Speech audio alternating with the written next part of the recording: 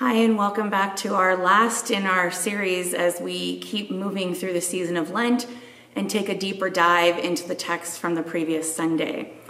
So as you'll recall, this past Sunday we had the story of Mary washing Jesus' feet with really expensive perfume. You remember that it was made with pure nard and had a beautiful fragrance that filled the entire room, and that she not only used that perfume, but she wiped Jesus' feet with her hair. What a beautiful and intimate gesture that was, and that it was also a symbol, that act was a symbol of abundant love and grace. And so as things move on further into the future, in the days to come in the life of Jesus, Jesus is going to give his disciples what he has already been given by Mary, another act of true abundance.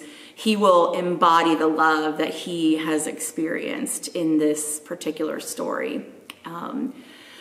One of our most well-known Lutheran biblical scholars from Luther Seminary, Caroline Lewis, has often been known to say that in this particular act of wiping Jesus' feet, this anointing, Mary loves Jesus into his future. And I just think that's such a beautiful way of putting it, that she loves Jesus into his future. And so there's a couple of things for us to think about in response to this story. And that is to ask ourselves, how will we respond to the abundance and lavishness of God's grace and God's mercy and God's love as we finish moving through this Lenten season?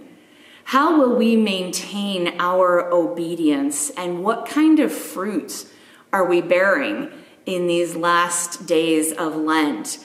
And how will all of that lead to metanoia, transformation and repentance, to us being truly changed, our standpoints and our viewpoints and our perspectives being changed?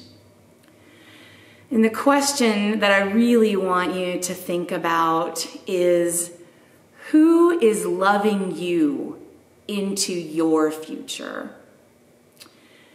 How does our commitment to God happen because we are loved, because of being loved?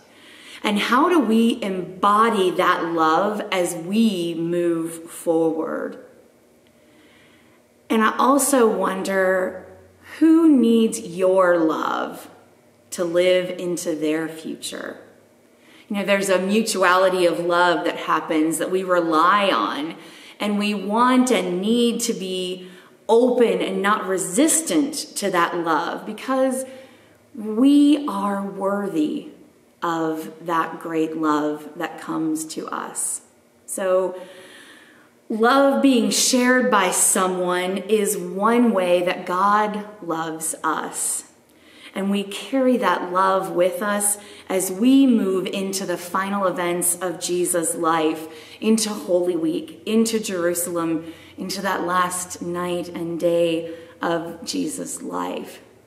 And so as you consider some of these questions about who is loving you into your future and who needs you to love them into theirs, and what that means for us and what it's going to look like, my prayer for you is that you will continue to be inspired by the words that we hear, not just from Jesus, but from those who care for him, by the acts that we witness, and by what we know is coming next.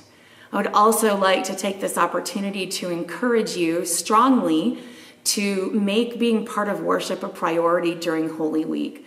We'll begin this Sunday with a Sunday of the Passion, Palm Sunday. We'll start with the Palms and then move into a telling of the Passion story in a group narrative format. And then as we move into Holy Week, we will have worship on Maundy Thursday at noon and at 7.